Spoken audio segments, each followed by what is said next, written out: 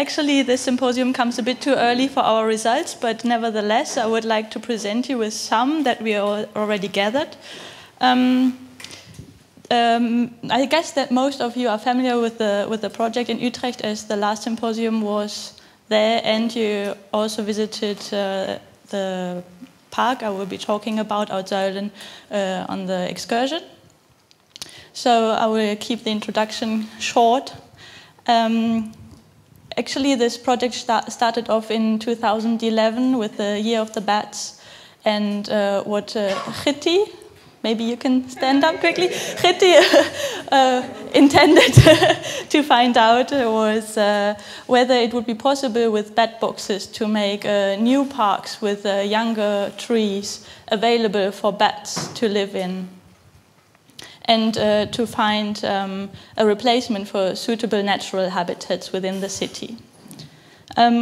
What we have is in several parks of the city, two different kinds of bat boxes, the flat boxes and the closed boxes, both Schwegler, which we've already seen quite often today. And they are being monitored, the flat boxes, by volunteers, usually once a month. Marcel does a great job and monitors the ones in Oud-Zuilen twice a month, sometimes even more often. And the closed boxes are usually checked on once a year, twice a year, then with a great effort of also volunteers and Erik, who is our supervisor then. And there you can see Oud-Zuilen. In this park we have 44 boxes, equally distributed, 22 flat ones and 22 closed ones. Now I will go straight to the results that we have so far. We looked at the closed boxes, where we found that they were checked in September and then again in March. But in March we didn't find any feces, any poo, or any visible sign that they were inhabited by bats over winter, and that for the last 2 winters, which indicates that there are no bats in those boxes between September and March, May, July. Then in July, what we can see in the middle, that they are greatly inhabited. There's like 9 different boxes with sometimes even individuals in it that are the framed boxes, or feces, so they are actually occupied by bats. What I have to say is that in Oud-Zuilen we have mainly Nyctelis noctula, more than 90%. There's very few Pipistrellus natusi, also Plecotis auritus, and Pipistrellus I think was found once. There was also Myotis dasychem in one box twice, I think.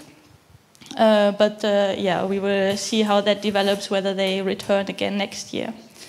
What we can also see is that there's a high activity between July and September, where we did actually find individuals in it and not just feces, so we know that at that time there are actually bats staying in those closed boxes.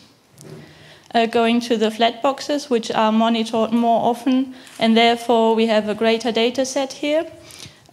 What we did see is that also for the flat boxes we have a very low occupation, or none at all, in winter months like January and February, and we have peaks in spring, like between March and May, and then again in September, October time.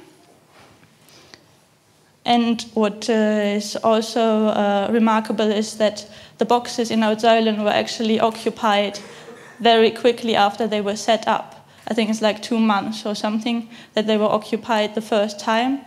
And this, what we've heard today, might be explainable by the fact that Oud-Zuilen is like an old park with more a natural kind of forest compared to other parks that we looked at, where till today, for the last 3 years, there's been no occupation in any boxes.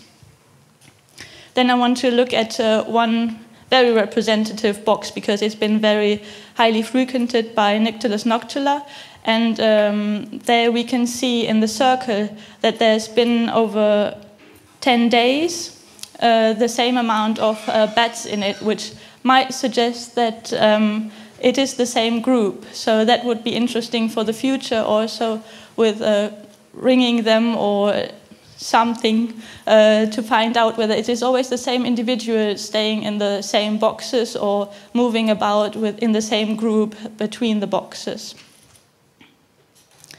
And then what we looked at was the environmental factors, whether they have any effect on the bed boxes and the occupation. So we measured different environmental factors like the height they were hung and the thickness of the trees, the exposition, and so on. And what we found was in the top table you see the most frequented boxes, and the bottom one the boxes that were never inhabited, that there was no remarkable difference. So it doesn't have anything to do with the environmental factors.